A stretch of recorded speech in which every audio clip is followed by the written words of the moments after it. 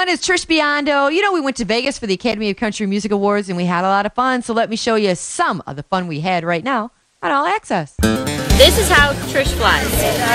We have a book. We have a magazine. We have another magazine. We have another magazine. We have M&M's. Oh, my M&M's. iPod.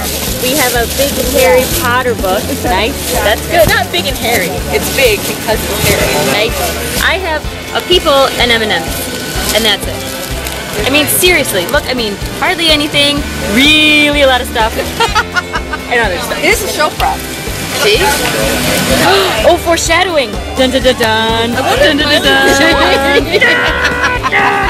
We're in Las Vegas at the MGM Grand. These are like all the radio people from around the country.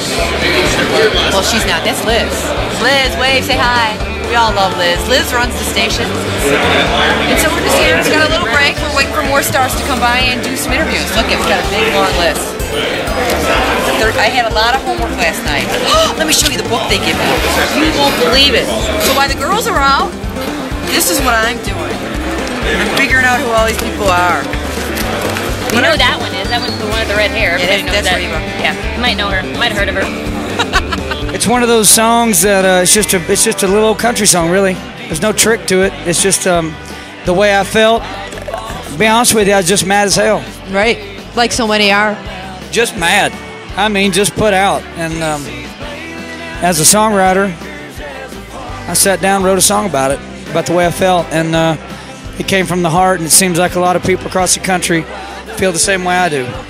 And we don't like what we're seeing, and we feel a little upset about it.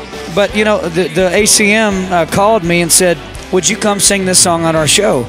I said, my God, absolutely. It feels like we've been waiting on this thing to come out forever, and you know, now it's almost here, so it's exciting. I mean, there's a lot of work involved when a new record comes out, you know, but at the end of the week, you're just, you know, it's you're thankful and just glad that it's out there. It gives us a chance to play some new music from the album, and it's so it's great. I can't wait to put it out there, get some feedback on it. To ever even imagine playing Wrigley Field, you know, it's just going to be incredible. It is the first time a country concert has ever been staged at Wrigley Field. Yeah, you know, big kudos to our promoter, Brian O'Connor. You know, he made it all happen. Yeah, he's Cub fanatic. So we're looking forward to just coming, getting Cubville all over.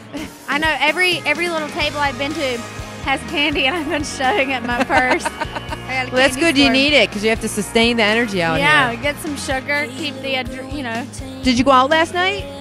I did. Hillary from Lady Annabelle, it was her birthday party, so we went out, and it was a long night. Yeah, lots of Red Bull. And, of course, the movie comes out April 10th. Looking forward to that. I got a chance to see one of your little blooper trailers. Did you? It did not look like you were very big of a fan of horseback riding. Oh, I love it. I love horseback riding. It turned out that Lucas ended up being better than me, and he had never ridden a horse before. And I love riding horses so much. It was not my horse, and I was like, this is not near as much fun as being at the house.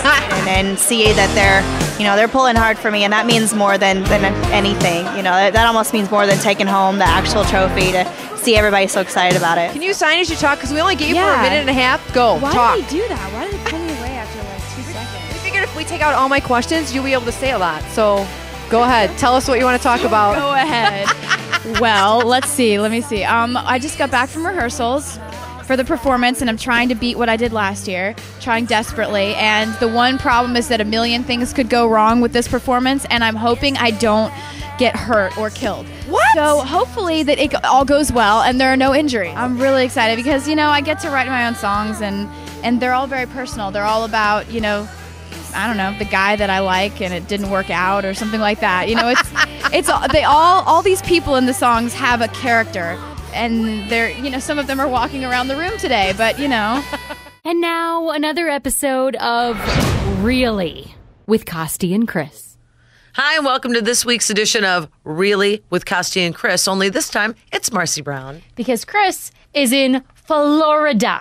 Really? Really, Chris? And really, when you go on vacation, you need to tell the people you work for. Like Lisa Dent and Ramblin' Ray. I came in here yesterday and they didn't know you were on vacation till next week. They pay your bills, Chris. Really? Let your bosses know when you go on vacation. Really? That's all we're saying.